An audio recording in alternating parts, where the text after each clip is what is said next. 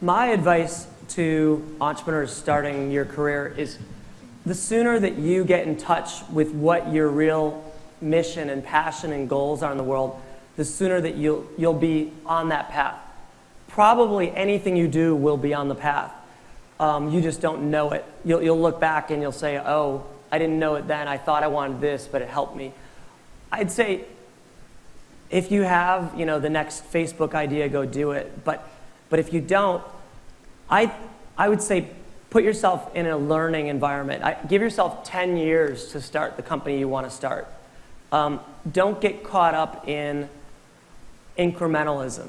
I'd say figure out what your goals are and then never sacrifice against them, because I just think life's too short to struggle. I just think that I don't think there's any honor in spending 5 years struggling at a marginal startup. I'd say if you're going to do a startup, you have an idea that is your passion, do it and win or fail, depending on what winning means for you. If you saw an opportunity to go join a startup, do a startup, and there's nothing wrong if you saw an opportunity to make money, because money can give you the freedom to pursue your career as an entrepreneur. But I think it's seldom, people who go in it for money usually are disappointed. It doesn't work out the way they thought. And that's kind of binary. I think if you go in it, if you approach it with humility and curiosity, that starting out is a lot easier to do than later. I'd say figure out what you're passionate about and go find, I would say find an entrepreneur or a company that you admire, that you think is doing what you want at scale and is going to expose you to a lot. And I'd say do that. There's a lot of risk in just going and doing something on your own. There's not risk of failure, but risk of staying with it too long and not learning as fast as you could have. Mm-hmm. Okay, great. So, I'm just laughing because we have the shortest microphone there and the tallest people in that line. So I apologize for your neck. You could go get acupuncture tomorrow at Zynga and massage us. I applied to work at Zynga this summer and something didn't work out. But sorry. My question is, Zynga obviously grew very quickly.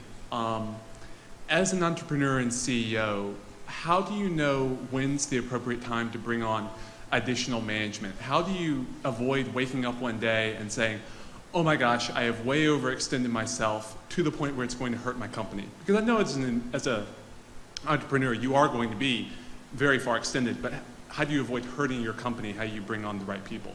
It's such a great question. We clearly should have hired you.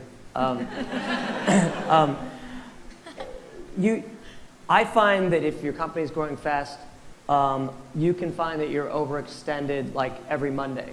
Because Sunday night I write down my priorities. I don't think anyone can pursue more than 3 in a week, and I'll see that I have 10. And what I started the practice of doing is when I was overwhelmed, I would write down all the things I needed done, and then I would turn to my team and try to get them to own it. And then when there isn't enough left or they're not big enough, I knew I needed more people to level up. For me, I was kind of having nervous breakdowns. I was just massively overextended, and I didn't even have time to interview people. And for me, one of my board members, Bing Gordon, took me out for breakfast and had me write down where I thought the company would be in 6 more months. And he said, how much extra bandwidth do you have now? And I said, none.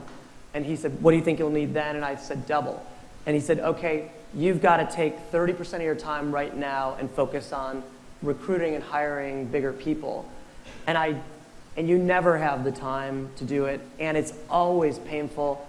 And you will have existing people in jobs who will tell you they're going to quit, but you know that they haven't scaled. And I think you have all these kind of scary bridges you have to cross, and I think you just get to a point where you just say, you just have to rip the Band-Aid and just keep crossing them and cross your fingers.